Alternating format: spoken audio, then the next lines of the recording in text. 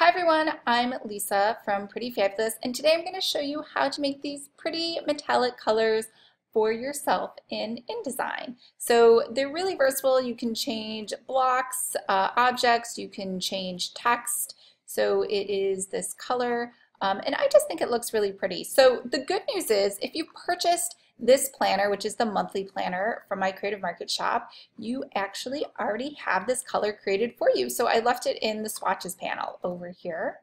So you'll actually see the gold, there's the hot pink, and the purple, so you could reuse those anytime you want in any other project that you have. But let's say we want to create a new gradient in here, and how would we do that?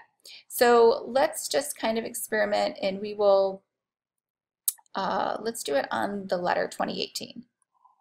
So first I just want you to see the components of this color. It goes from light to dark, and that's what creates that metallic shimmer to the eye when you glance at it. Now, if you do not see the swatches panel on the right, you can go up here to Window, Color, and select Swatches. So what we're going to do is we're going to create a blue swatch. So let's go ahead and in the swatches panel, let's maybe start with this blue, go to the top right, those 4 bars, and select New Gradient Swatch. And make sure linear is selected. Now you can name this anything you want, so let's say New Blue Metallic Swatch. Or not swatch, gradient. And over here, we obviously don't want it green, so we're going to select a light blue and then follow that up with a dark blue. And then over here, we can shimmer it back to a light blue. So this, as you can see already, is kind of taking shape. Now, if you wanted to add more details, you can automatically add, if I just click here, it's going to add another bucket for me. Okay.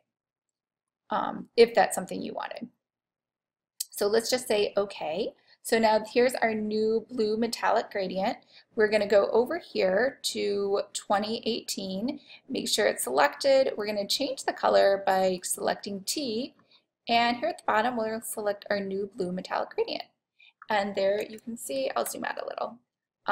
We have our new pretty blue gradient. Now you can do this with any color. You're just going to mix the lights and the darks. You can even make rainbow colors if you wanted. I will demonstrate that for you really quickly. So let's say we wanted to make a rainbow gradient. And let's select all of my favorite colors since this is me.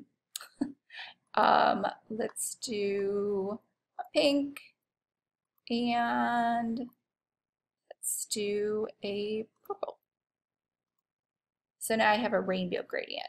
So I could change this 2018 over here to my rainbow color.